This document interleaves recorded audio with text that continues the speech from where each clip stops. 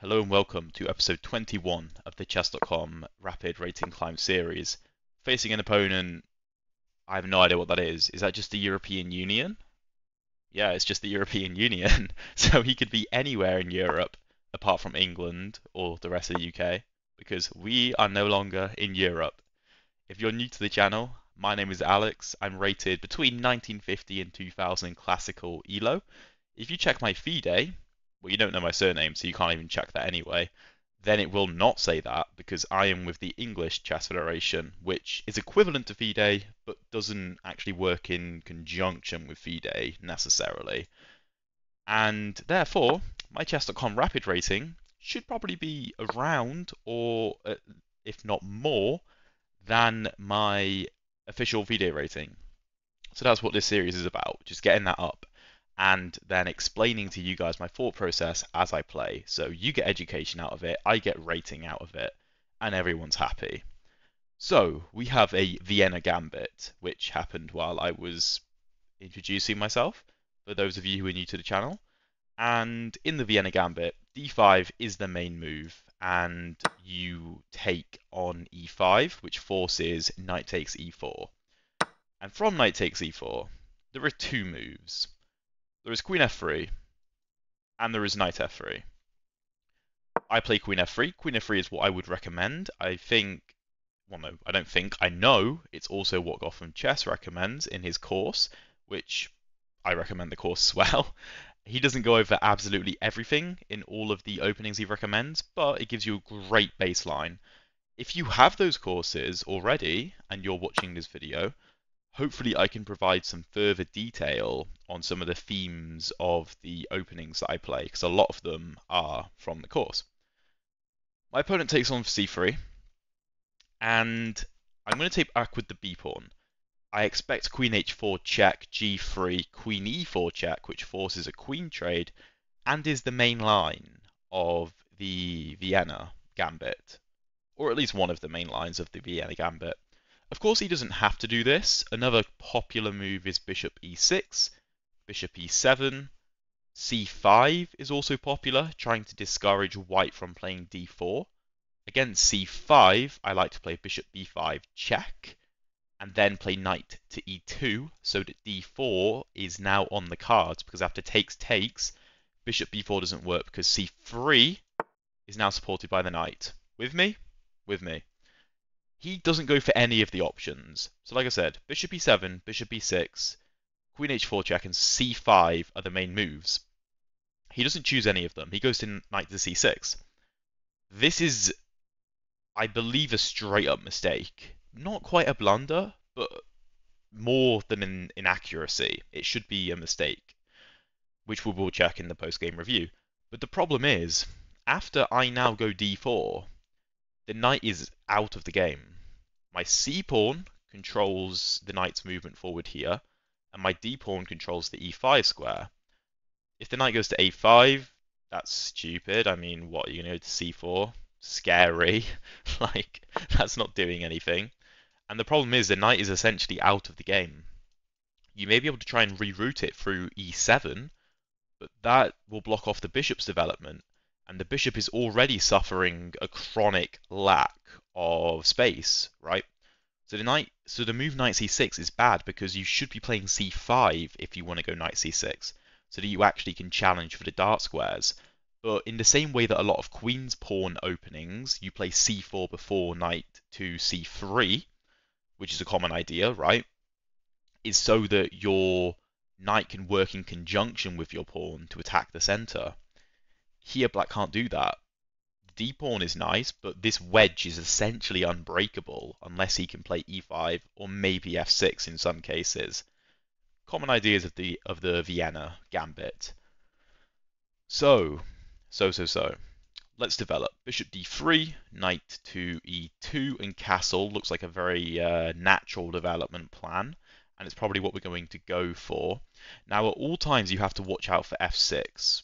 You have to make sure that f6 is not playable. This is one of the reasons that bishop d3 is a good move, because if f6 and queen g6, then g6 takes. But you have to remember he put a bishop on e6. So if bishop g3 f6, queen to h5, the bishop can drop back to f7. He does not have to play g6. I'm not entirely sure about that position. So how am I going to go about doing this? It's making me potentially want to play knight to e2 so that we can meet f6 with knight f4 attacking the bishop, and if the bishop retreats then we can push the pawn. Also, we have mad pressure on d5 then. Now, we could do it in this move order, but I'm not sure if we're too slow. So, bishop d3, f6. Of course, he doesn't have to go f6, but I think that's the move that you should calculate, because that's the most forcing move, right? And there, I'm not sure what we should do. I'm not sure what the plan is, because again, queen h5, bishop f7. So, I'm inclined to play knight e2, then knight f4, and then get the bishop to d3, just because of that specific move order. So I hope you were able to follow along with that well. Hopefully I will cover that in the post-game analysis if I remember. At my old setup, I've got like a whiteboard just behind my camera, so I could just like jot notes down. But this is my uni setup, like while I'm at uni, so I don't have that luxury. Could I have a piece of paper where I write things down? Almost certainly yes. In fact, let me do that right now. Why don't I just do that? I'm sure I've got a notepad here. Give me 1 second. Okay, yeah, I actually do have a notepad now. This is some top class YouTube, right? I think I deserve a subscription for this. Whoa, what is that move? Okay, well, I'm just gonna note on move 8, bishop d3, f6. So we're gonna check that after the game. The move g5. I mean, that stops the knight from coming here, but what? I can just go to g3. That's an insane move. No, that can't be good. That can't be good. No way. No way. We're just going to go bishop d3 and castle as normal.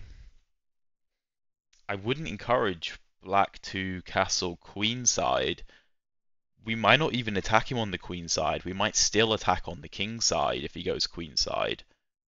But, like, here, we could play rook b1, but he castles all the same. So maybe, like, bishop d3, castle queenside. He chooses h6. Now, h6, I think, runs into knight to h5. Because we're threatening to come into f6. And bishop g7 isn't playable because we control g7. So if he goes bishop e7 to defend f6, we can just jump to g7, give him a check. This loses a bishop, so his only move would be king to d7. And then take.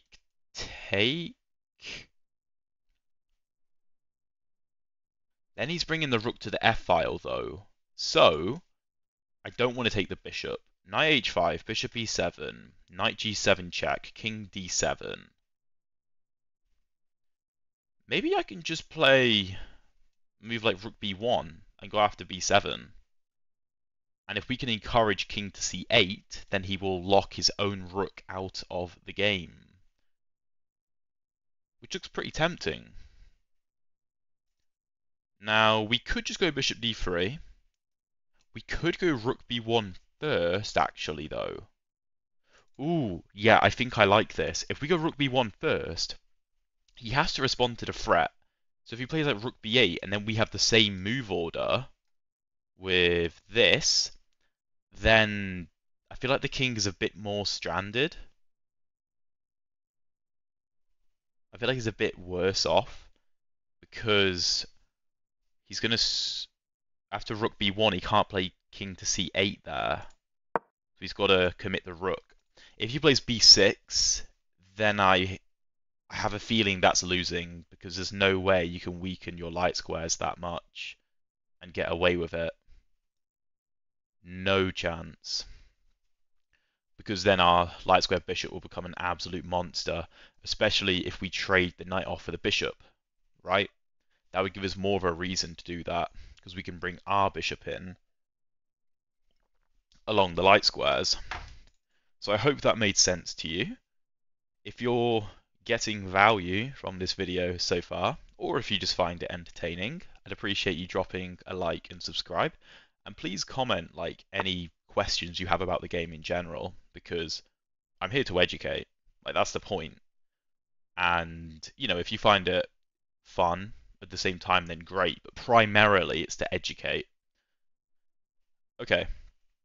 So Queen C8 does the same job. It defends b7. Knight to f5 is now not a move because the queen and the bishop control it, but I wasn't intending on going to f5 anyway. We go here, again, same thing, check. King can go to d8, but this looks incredibly good for me. Also, this queen might be kind of overloaded. If we do take this bishop, he's not going to be able to take back the queen. He's going to have to take back with the pawn, because otherwise we're going to pick up b7 if he takes with the queen, right? I have a feeling he might have missed knight to h5. He might have missed it. And I just don't understand our opponent's play. Like, he just wasted 2 moves pushing pawns on the king side for what? Like, to go g4? I'm just going to move my queen.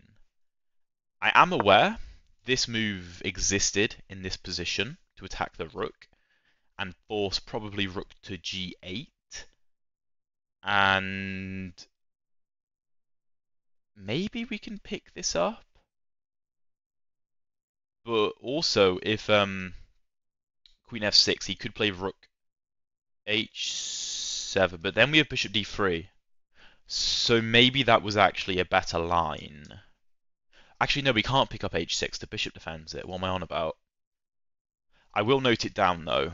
On move 11, queen to f6.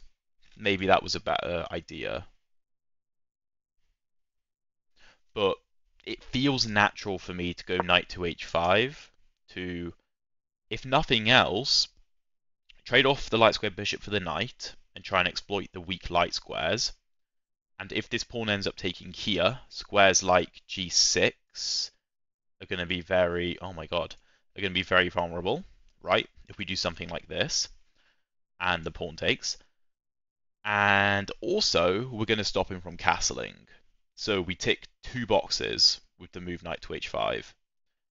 He could not really react and let the knight into f6, but that feels worse than allowing the knight into g7. Not only because we're going to attack d5, but I feel like the knight is just an absolute monster, and he is going to let us do that, surprisingly. He does defend d5 with that move, though. However, knight to f6, the king has to go to d8. I like the move bishop a3. Just trying... It's not simple, actually. Maybe that's a good move, but it is very cramped. Now, we don't actually have to give this check. We don't actually have to do that, because black can't actually stop us from delivering this check, because we'll take the bishop. Now, he could play a move like knight g8 on the next turn to defend f7, but that looks suicidal, because where's your development? Here we could play queen f6, attacking the rook. If rook to g8, then... do we have anything? I don't think so. Don't think so. Maybe bishop a3 takes. Trying to play for knight f6. We could start with bishop a3 though. We could start with that. And The move bishop g4 doesn't work because knight f6 forks the bishop and the queen. Sorry, and the king. So that's not a move. So let's play bishop a3. Again, this. You could actually, if you wanted to be fancy, take first, and after queen takes, then knight f6, pick up the queen. But I'd rather keep my queen on the board. I'd just take with the knight. Because black's king is in some trouble in this position. Our bishop looks very nice on this long diagonal.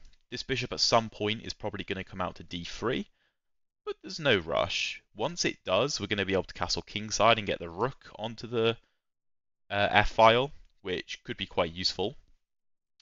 But again, we don't have to do that yet. Black's position is incredibly cramped. Knight g6, offering a trade of bishops. Okay. It also defends the rook, so queen f6 doesn't come with as much venom.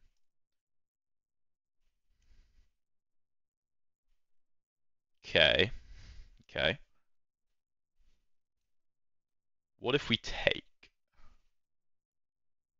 Well, if we take, then king takes, and then this is a move. Because we won't have knight f6, because the king will be on f8. So, instead, I propose that we give this check now to get control of g4 with tempo on the king. And then we make a decision. Now we make a decision. And my decision, I believe, is going to be taking. Bearing in mind all of these dark squared weaknesses, now we've traded off dark squared bishops, they could be even more problematic to deal with for black. Now, the d5 pawn is straight up hanging here. Straight up hanging.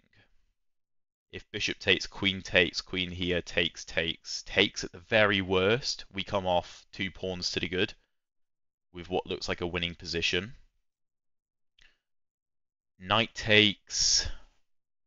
You're also potentially threatening to play a move like queen f6, which could be pretty bad for black. Maybe bringing a bishop out to like c4. Maybe to d3 to target the knight. This looks good. This knight may be coming into f4 as well. So our knight would control that square. This looks like a good move. I'm going to do it. I don't think we're putting ourselves in any danger.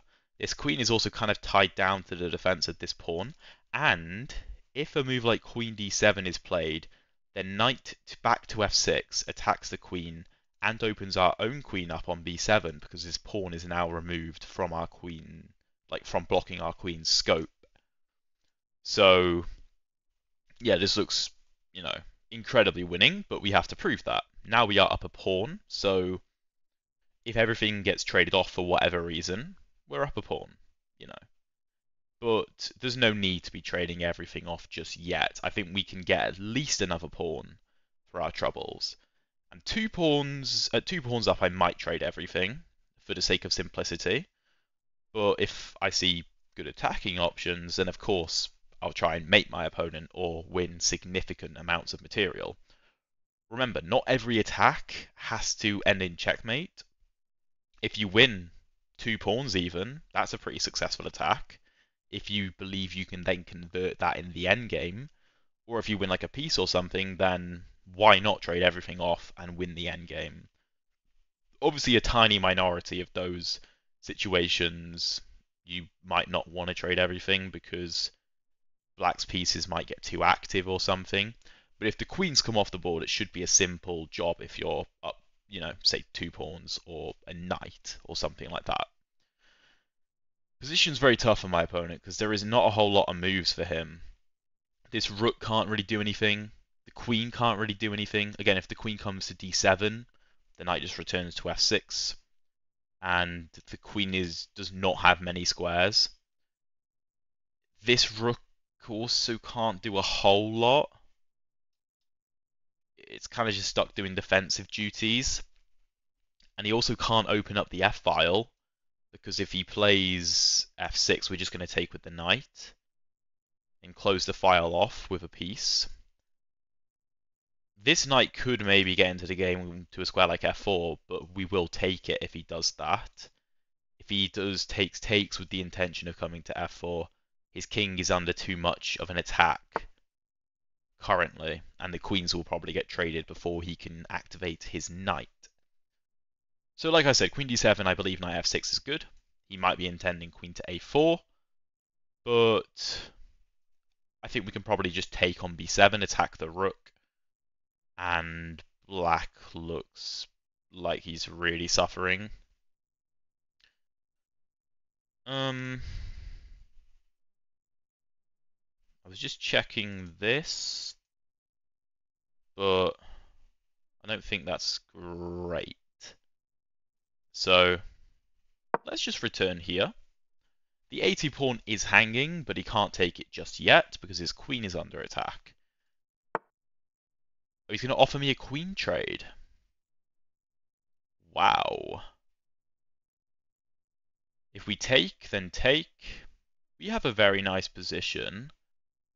Don't get me wrong, but I feel like we might be able to do a bit better. We could play rook takes b7. He can't take here because our queen defends it, and the rook is defended by the queen via x-ray. But I also just noticed the move d5. Sometimes these simple tactics can kind of skip over your mind in these complicated positions, but d5 is just a fork. Defended by the knight and the queen, so we have two defenders to his two attackers. d5, again, c3 is defended by the queen. The rook can't be attacked by his queen. Nothing else in our position is vulnerable. There's no checks on our king. This looks like it wins a piece. Just checking. Haven't missed anything.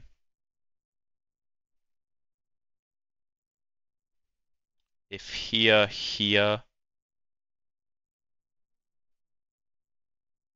there we go up a piece.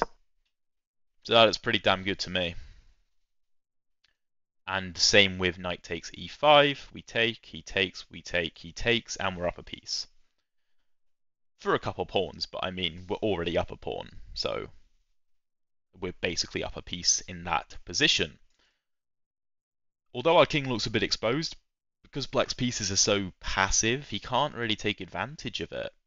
His queen is pretty much dominated. The only safe squares for the queen are c5 and a4. Every other square is defended by one of our pieces. Okay, and he goes this route. Route? I'm not American. Route. So yeah, we take the queen. Just checking there's nothing better. Don't believe there is. Let's take. Knight takes, pawn takes. And again, like I said, the attack does not have to end in checkmate. We can just win a ton of material, which is exactly what we've just done. We're up a whole piece. So, now to convert the position. He is attacking a2 with his bishop.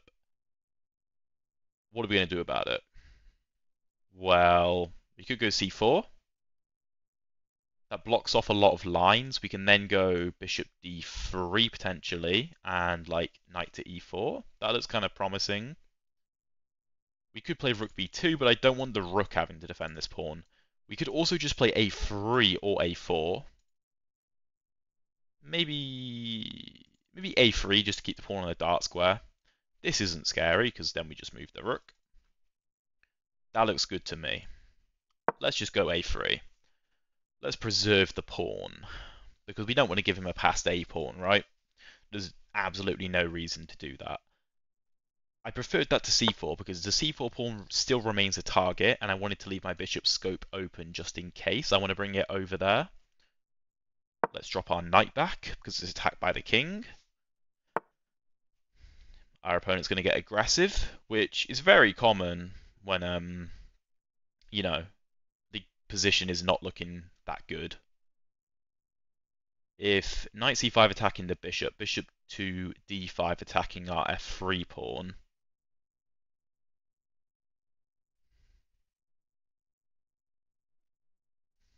kind of annoying. I don't really want to play bishop g2. It looks very passive. Although bishop t g2 castles, f4. Let's not take a year on this like I normally do. Easier said than done. We could go knight to d2 to defend f3 preemptively and prepare bishop to c4, offering a trade of bishops.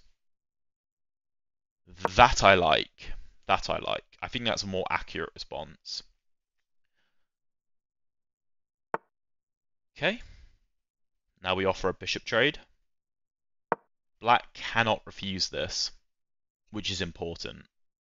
Because, well, I mean, he can go bishop d7 or bishop c8, but that's probably worse than trading the bishops. Maybe it keeps more practical chances, but d7 just blocks the d file for black, and our bishop is really strong now. And c8 disconnects his rooks. And since this rook can't challenge us on the b file because we'll win a rook, it essentially puts his rook out of the game if he plays bishop to c8. So that's pretty good. Pretty good position. If he takes, then our knight on c4 will also monitor the d2 square, which will be useful. Yeah, this looks really, really cramped now. I mean, it might be the best way to keep practical chances alive for black, just because you're keeping more pieces on the board. But king f2, I want to play like rook e1. h4 is a move, but I don't want to allow g4 really, because I want to meet g4 with f4. And if we have our pawns on h4, then g4, then f4, then this pawn is a passed pawn. And we're still winning, don't get me wrong, but we're giving black unnecessary chances, right? So I want to meet g4 with f4 and just lock the kingside down. That attacks our knight. Let's go rook to d1. I want to bring the h rook and not the a rook because I want, sorry, the b rook, because I want the b rook to keep his rook in jail. Yeah, we were threatening here knight to e4 check, picking up his rook, which is why he plays bishop d7, so that is not a move. But we could just infiltrate now. With rook b7, threatens c7, look at a7. Looks good to me. Looks good to me. We're trying to cramp his position as much as possible. As much as possible. If he plays a move like this, then we're not going to trade, we're going to take. Because if he comes to b2, we're going to play bishop b3 and lock his rook in jail. And then we're going to win it with knight c4. Right? That's the idea. So while after rook b8 your instinct might be to trade rooks, or to double rooks up to force him to take you, calculation is the most important thing. Because whilst it looks scary that he's invading, it's not actually a threat. So he plays bishop e8, connecting his rooks once again, so this does not work, because the rook is defended by the other rook. But I think we can just go pawn grabbing at this point. Let's grab ourselves a pawn for our troubles. This rook can't really venture anywhere because then knight e4 will be a move. Yeah, I'm not worried about him invading. We could play this preemptively. We could. Or we could also just take on a7. Because he can't bring his rook in, not only because it will get trapped, but because rook b2 walks off of the defense of his d rook and walks into this fork. Well, not fork, discovered attack. Because after takes, we take the rook, right? If his rook leaves the defense. Understand me? Awesome. I think you're probably smart enough to understand if you stuck around this far in the video. You probably understand a fair bit about chess if you've been listening to me waffle on about it for like half an hour at this point. And that's not even including the post-game analysis, because, you know, we will be doing that after the game is over, and, you know, I've probably won. It'd be kind of embarrassing if I managed to lose this, but it would not be unheard of. Okay, yes, he blunders.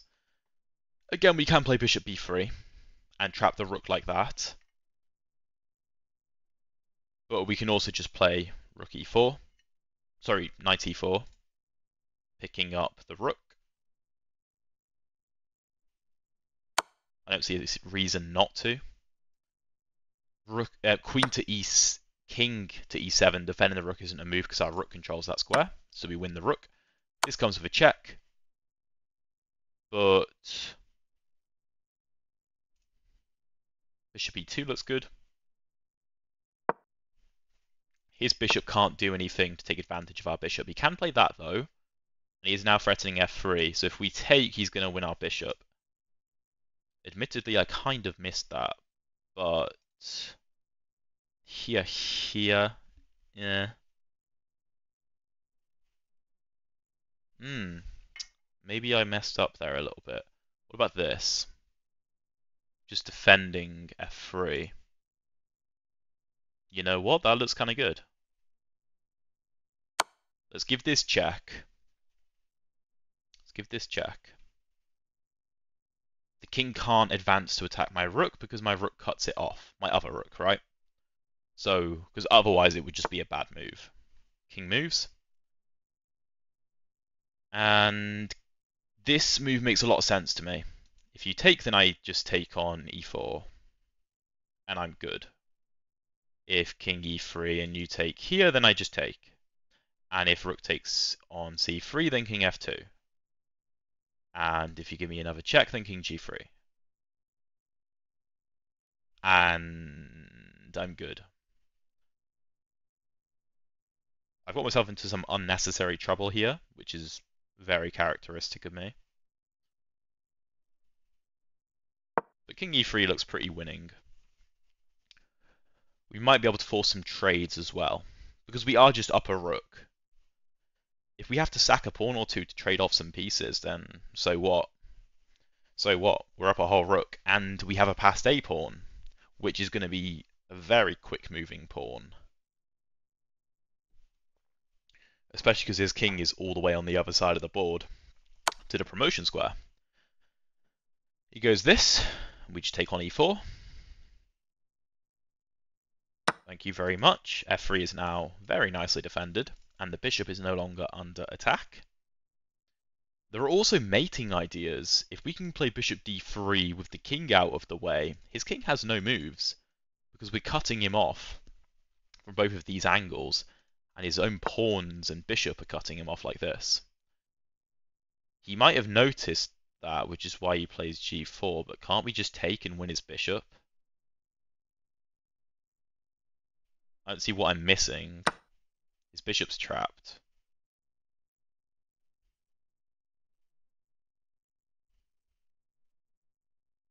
Looks pretty trapped to me. Anyway.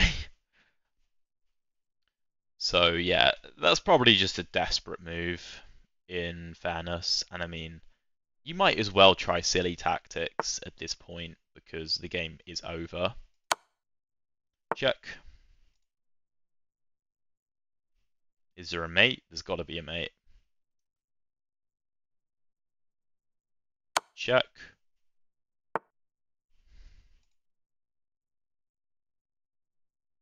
Why is there no mate?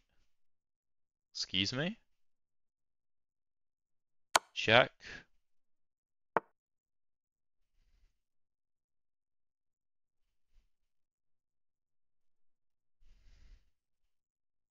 Oh no, there is. Check. And mate. Beautiful.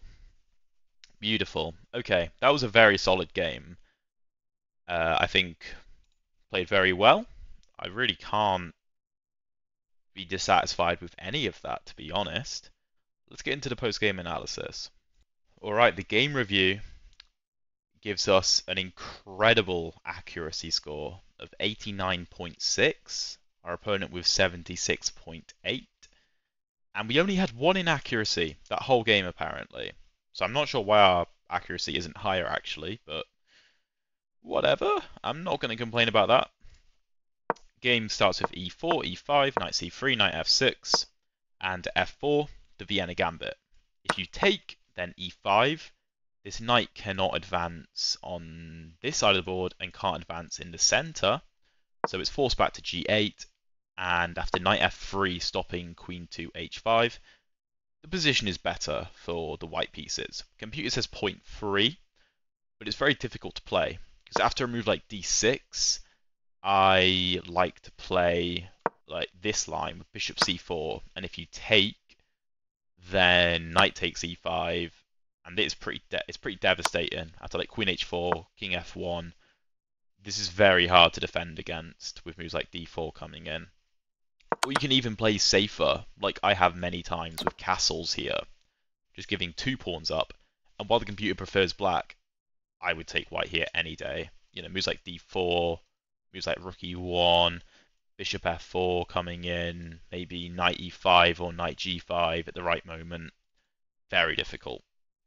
So, d5 is the main move.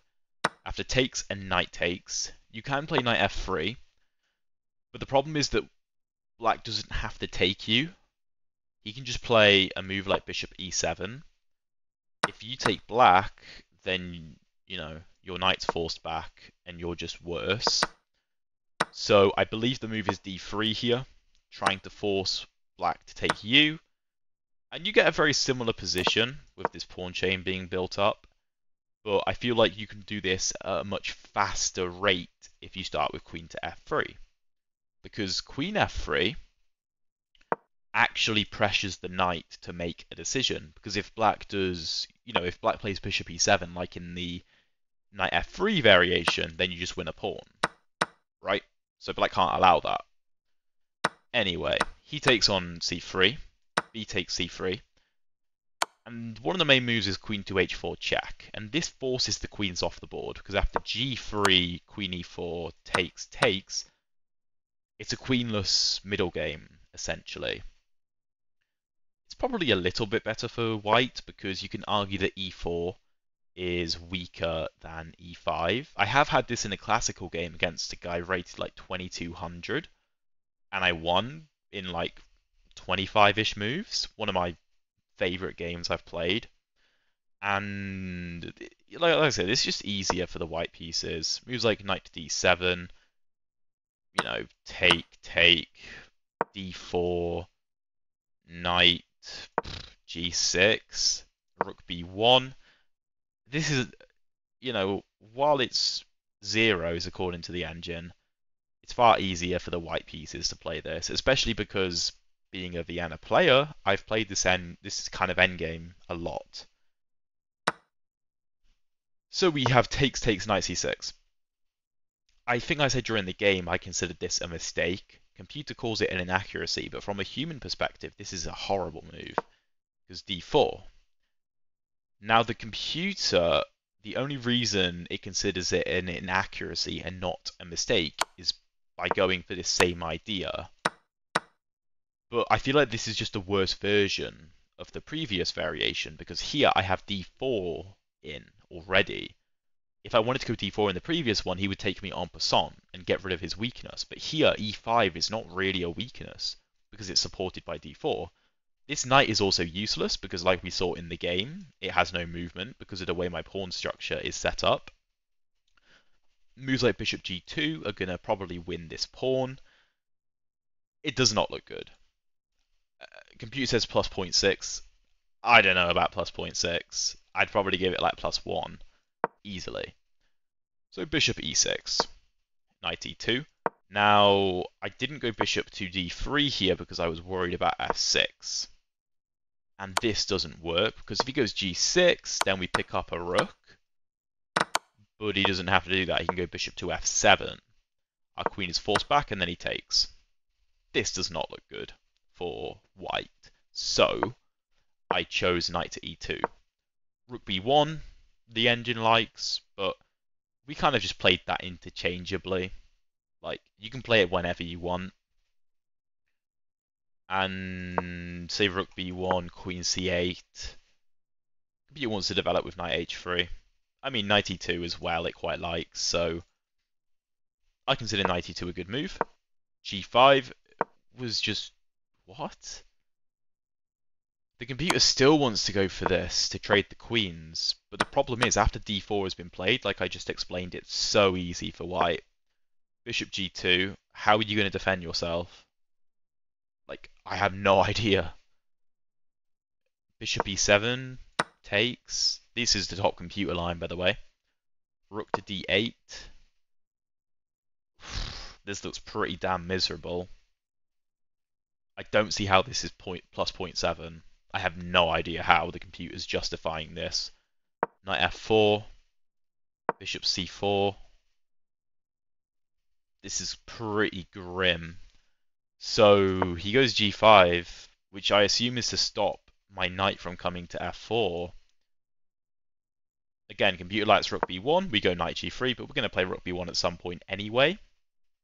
h6 defends the pawn, which I wasn't even threatening to take it, so I don't understand.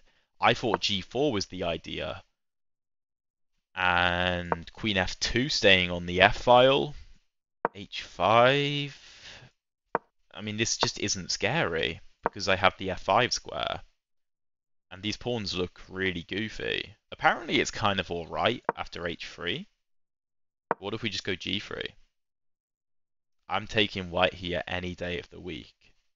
I'm going to castle kingside, I'm going to play rook b1, I'm going to get this bishop out at some point. Maybe it's okay, but this is tough. This is tough. I don't understand why you'd do that. Knight g3, h6, and rook b1, queen c8, and here I play knight to h5. Now, bishop d3 the computer slightly prefers, but again I think it's pretty interchangeable. I did say I would look at queen f6 here, and after rook g8 I didn't see what the plan was. Apparently knight to h5 and bishop to d3 are still good moves, but I felt like the f6 square was better for the knight rather than the queen, which is why I played knight h5, which the computer prefers. Knight e7 again, that was just odd. I was expecting bishop e7, and then I was going to give this check, king d7, and I thought this was just very good. I thought it was just a very nice position. Bishop d3, we're going to castle. We don't even have to do anything here. We just go, look, you can't castle. Your queenside pieces look absolutely ridiculous. Why is your king on d7? You have no threats. This was my plan. And we can take this bishop anytime we like. So knight e7 was played. And bishop a3 is the best move. Again, bishop to d3 is still good, but I thought bishop a3 was a bit better. My point was, if black does nothing, if black does absolutely nothing, then knight f6, king d8, and we can probably just go bishop d3 and just freeze the black position so we can castle kingside. Black really can't move. If he tries to come like back to c6 or something, we're just going to swap bishops off. Again, we're getting rid of his dark squared defender since he just weakened all of his dark squares. We can castle, we can take on d5. Computer was wanting ideas like c4 to be played, but it's not necessary. It's not necessary to go into all of those complications when you can just play simple chess, right? But bishop a3, knight g6, knight to f6 check apparently isn't the best. Again, the computer wants c4. It also likes bishop takes f8, but I thought after bishop f8, king f8, black was like kind of okay. Because bishop d3, bishop g4, but apparently we have queen f6, and the point is if you take here, then we take on g6, bishop takes, we win the rook. If I had calculated that line, maybe I would have played it, but again, there's also no need to overcomplicate things and allow our opponent play with a move like bishop to g4. So why not just give the check, trade the bishops, and take on d5? Objectively, not the best move, but practically, we just win a pawn. Queen d7, knight back to f6, queen to c6. We could take. I was considering this move, like I said, and after here, maybe bishop a2. Apparently we can trap the bishop with c4, which didn't cross my mind. But even if we don't trap the bishop, Something like this, maybe bishop to e4. We're still crushing in this position. We're at one pawn, but our knight's amazing, our bishop's amazing, our rook's amazing. But d5 is far more clinical and far more winning. Knight takes e5, take the queen. And by the way, black can't do anything else. Like, there's nothing. Our queen covers the c3 square. And if the queen goes to another safe square, like, say, queen to a4, we're just going to take here. And when he takes back, we can take on b7, rook c8, give a check, move over. And we can actually just force a trade of queens here. Did I see this far into the future? No. But did I need to see this far into the future? Also no. I know I'm completely winning, because I'm just winning a piece. So knight e5, I calculate this variation, because this is the critical variation. Takes, a3. I can go knight e4, but I didn't see the point in allowing this. But oh, I see the point. Here, and when the king moves, you go c4. Okay, apparently there's some mate here, so let's say he goes the other way. E7, c4, and his bishop's trapped. Although rook ab8, rook a1, can he do this? Here, just knight c3, d8, king back, and the bishop is trapped. So that's a nice line. a3 I chose, again, not because it's the best move, but because it's the simplest move. I just save the pawn and go, look, what are you going to do? King e7, knight e4. f5, I go to d2. I considered this, but I didn't want to allow bishop d5. Because why allow the pressure with moves like g4, right? I didn't see the point in going into all this. So I instead chose knight d2. So if bishop to d5 was played, then I can probably still go bishop c4, offer a bishop trade. And even if he plays like this, then I could just take, even though again it's not the best move, and it fixes his structure a bit. I'm up a knight. Knight b3. I don't know. c6. Can bring the knight to c5 maybe. This looks pretty damn good to me. Because we're just up a piece, even if his pawn structure is a bit better. So, king f6, bishop c4, he goes back. Like I said, if he takes, we're just up a knight. Yeah? So, he drops back to c8, and we go king f2. Rook d8, rook h to d1. And we are threatening now knight to e4 check, picking up the rook like we played in the game, but in a different move order. Bishop d7, rook b7. I thought that bishop d7 was him admitting that he saw knight e4, but maybe not. Maybe this was just his plan to come to e8, but it was odd to do it in two moves rather than do it in one move. But whatever. We take on c7, rook ab8, we take on a7. Here, I believed taking the pawns was the easiest route, because you can't do this because of knight e4 check. Yes, I could have gone bishop b3. The computer prefers knight e4. And we're going to win the rook at some point, but for now, our rook is tied down to the defense of the knight, and if we move our knight to attack the rook, then our rook's going to hang. So again, knight e4 is nice and easy. Takes. Bishop e7 isn't best. King e3 is better, but I didn't want to allow rook takes h2 because then the h-pawn is a passed pawn. Although this bishop is hanging, so he can't take it anyway. Takes on c3, king d4 attacks the rook. He goes here, we win this. So maybe I should have seen this. Again, bishop e2. I kind of caused a few problems for myself unnecessarily. Rook d6 I considered, but I wasn't sure about king e5. Apparently you just take this, and after this... Oh, you're getting... Black's getting mated. And if he takes with the bishop... Oh, the computer just wants to give the bishop up and push the pawns. Yeah, no, I'm not playing that. That's... No need to play that. Rook f8 I thought was better, because now... Well, you saw what happened in the game with rook takes c3. And if he takes on f3, this is mate, which I did actually spot. So if he takes on f3 with the bishop, then we just trade everything.